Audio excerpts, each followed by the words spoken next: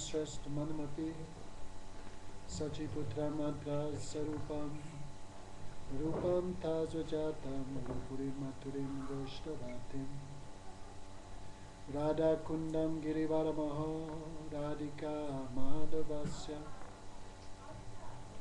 Prapto Yasya Pratita Kripaya Sri Guru Tam Natosmi Vanchakalpatarubhyascha Kripa Sindhu Bhaivacha Patitanam Pavanebhyo Vaishnavebhyo Namo Namah Sri Krishna Chaitanya Prabhu Nityananda Sri Advaita Gadadhara Shiva Sari Gaura Bhakta Hare Krishna Krishna Krishna Hare Hare Hare Rama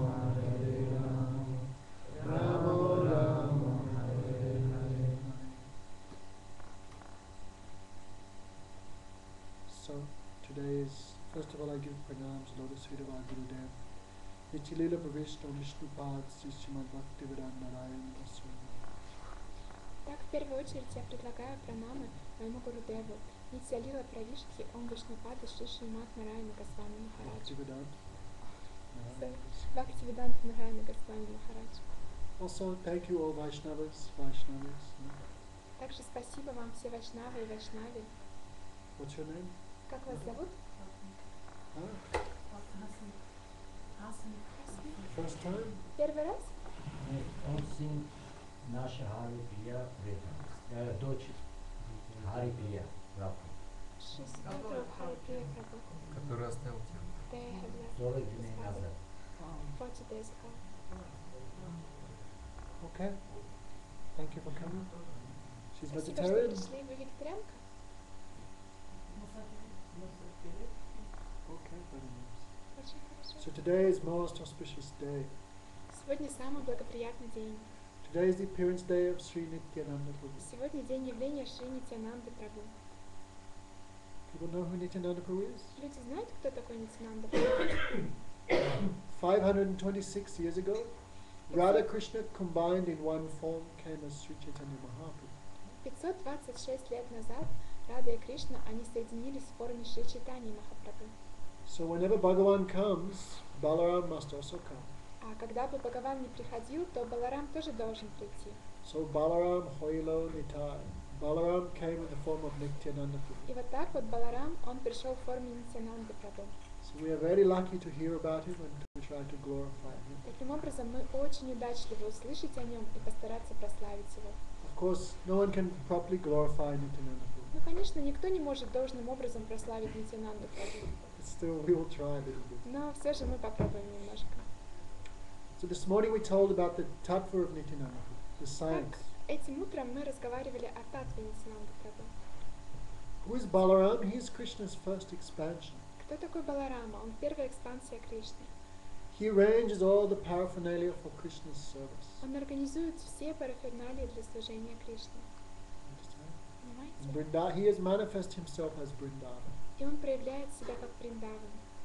He has become Krishna's dress, Он становится одеждой Кришны. Krishna's flute, Кришна, флейтой Кришны. shoes, Туфлями, bed, сандалями, кроватью, house, домом, associates, спутниками, trees, rivers.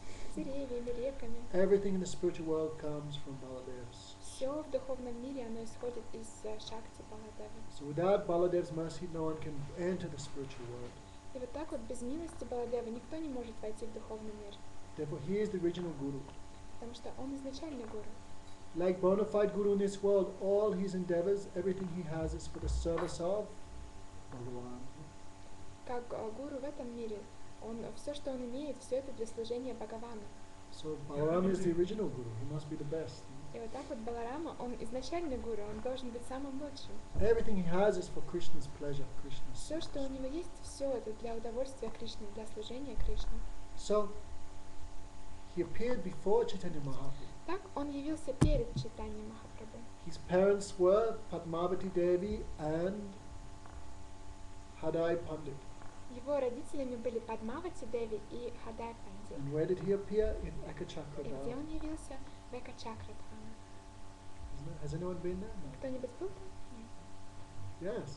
You went. О, вы были. I thought you never went to India. Я думал, вы никогда в Индию не ездили. Oh, you went. You are lucky. Govardhan went 1995. so long ago. О, так много времени прошло.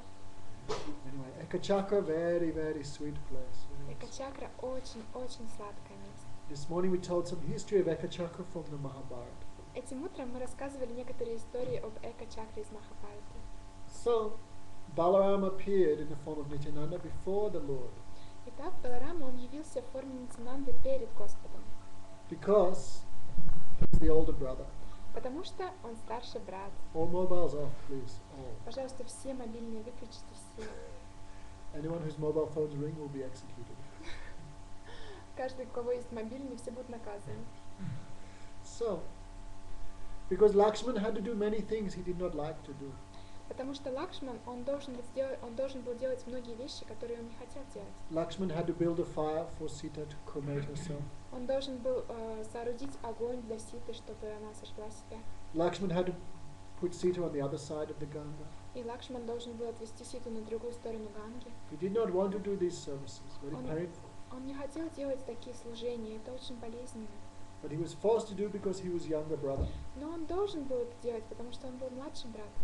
So Lakshman promised, I will never be younger brother again. И Лакшман пообещал, все, никогда я больше младшим братом не буду. So he came as Balaram, older brother. И он пришел как Баларам, старший брат. Then Nityananda appeared some years before the Lord. И Нитянанда, он явился несколько лет раньше Господа. When he appeared, no one could understand this is Balaram. И когда он явился, никто не мог понять, что это Баларам. Because if they knew he was Balaram, what would happen?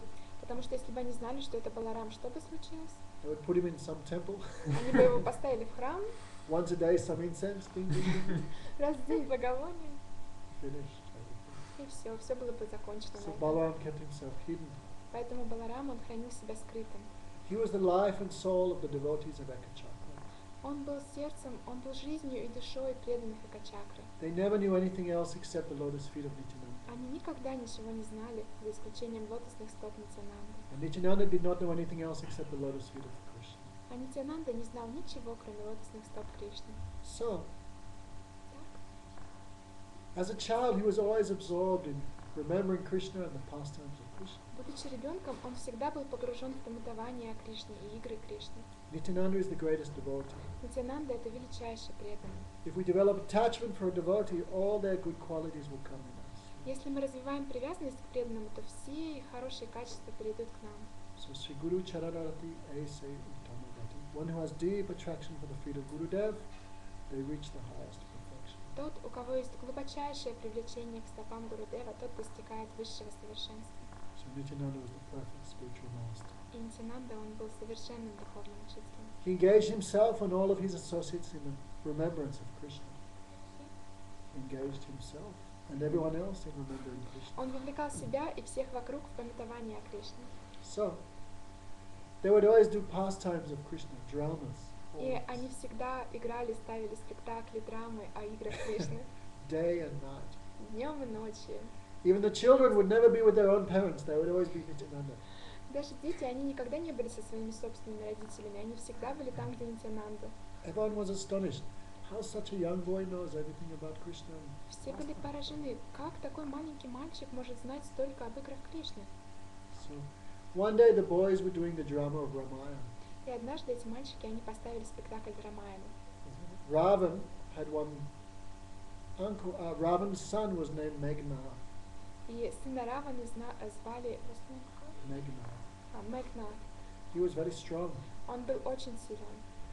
He threw his weapon into the chest of Lakshman, Он бросил свое оружие в грудь Лакшмана. and Lakshman fell down as if dead, И as if Лакшман упал на землю, как замертвый, unconscious. без сознания. Then Hanuman knew of one special medicine in the Himalayas. И Хануман, он знал одно особое лекарство в Гималаях. That's called Sanjeevani. Называется Сандживани.